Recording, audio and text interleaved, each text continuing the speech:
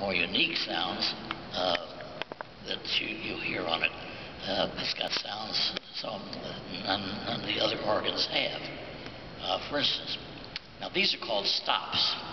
Those of you who have never been near an organ console before, and you have to put one of these things down in order for whatever instrument it is, for it to send a signal up to wherever that set of pipes is located.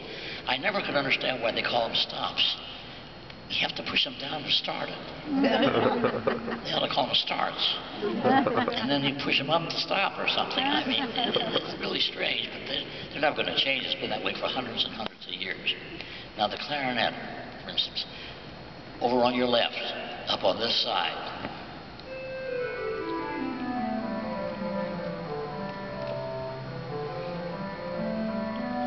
you'd think somebody was up there playing. Those of you that maybe collect records or go to concerts know that the Rhapsody in Blue by Gershwin starts with just a clarinet solo.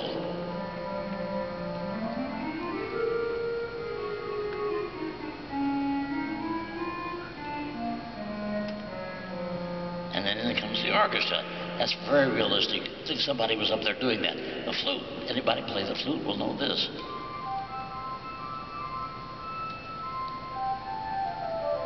That's a good flute. And the tuba horn. Now the tuba you've seen in a marching band. It's a big Presley instrument.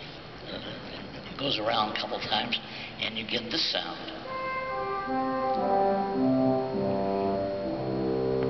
Now this tuba I can take down to the basses. I call it the burping tuba because it sounds like somebody with indigestion. That's a Maalox tuba is what it is. But it's a good one. But you need that. You need that sound for many reasons. Now we also have a trumpet up here on your left side.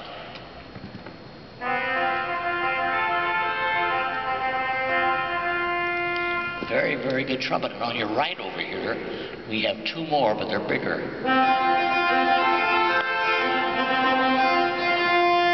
Now let's put all the trumpets on both sides of the building together at the same time and listen to the trumpet chorus.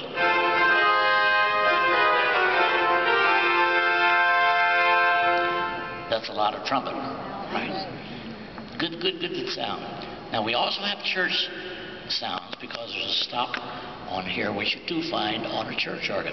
I guess if you didn't have what they call the diapason, which is absolutely on every organ, always has been, you wouldn't be able to call it an organ because that is a typical organ instrument, the diapason. I call it the collection sound.